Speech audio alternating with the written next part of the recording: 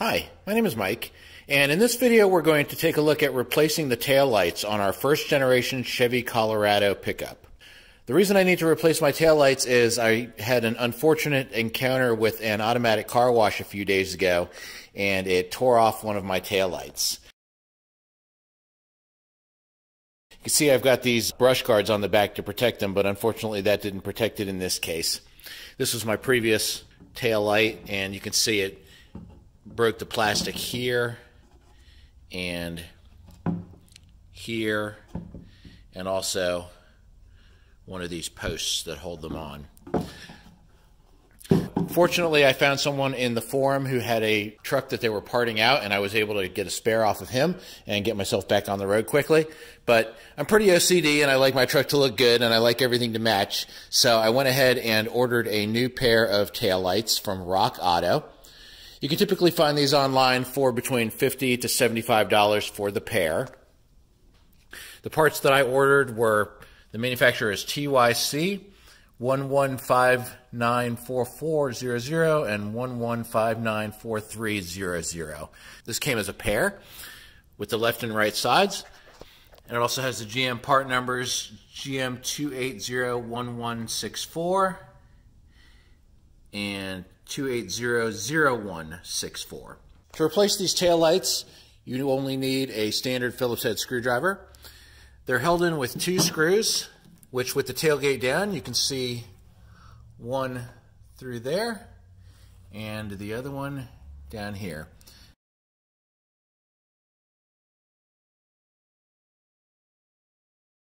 Again, your setup might look a little bit different than mine because I've got these brush guards on the back.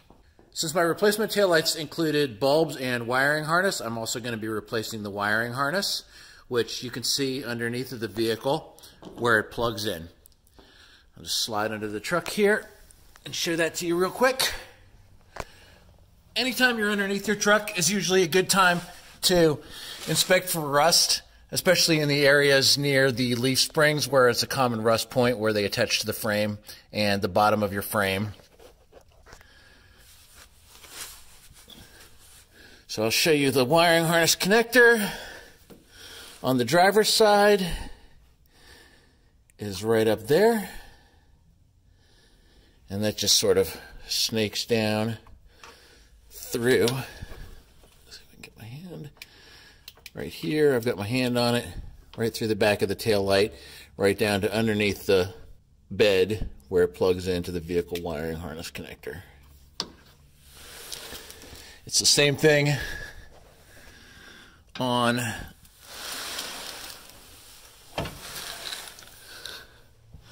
the passenger side over here. It appears to be a different size connector on the between the driver and passenger side, but same setup. Just runs down from the tail light housing assembly over part of the frame and to that connector right there. I'm going to set the camera on the tripod for a few minutes while I unhook one of these. Again, your setup might be slightly easier than mine if you don't have the tail light brush guards.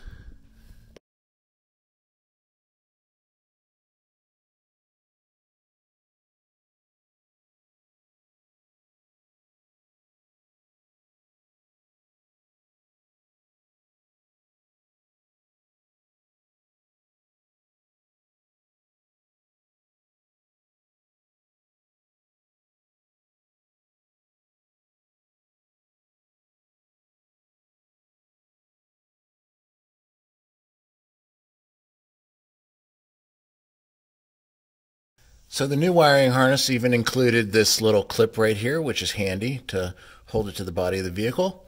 And then once you get it routed correctly, the last step is to just reconnect your connectors.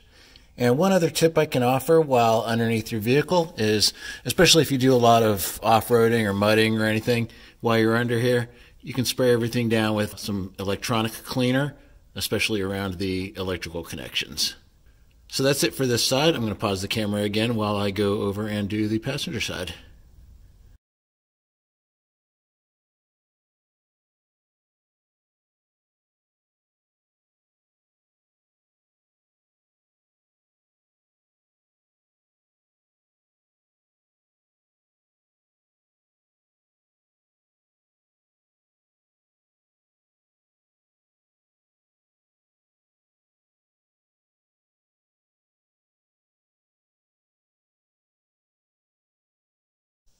And that's pretty much it. One other tip I can suggest is if you don't have an assistant to help you test this by pressing on the brake pedal, just get yourself a broom handle or something to wedge on the brake pedal there so that you can make sure your lights are working before you head on down the road. I hope this video has been helpful to you. If it has, please like and subscribe to my channel. I do a lot of different car repair videos as well as computer repair videos, and I hope to do a lot more in the future. If you have any questions, feel free to drop them in the comments. Have a great day, and stay safe out there.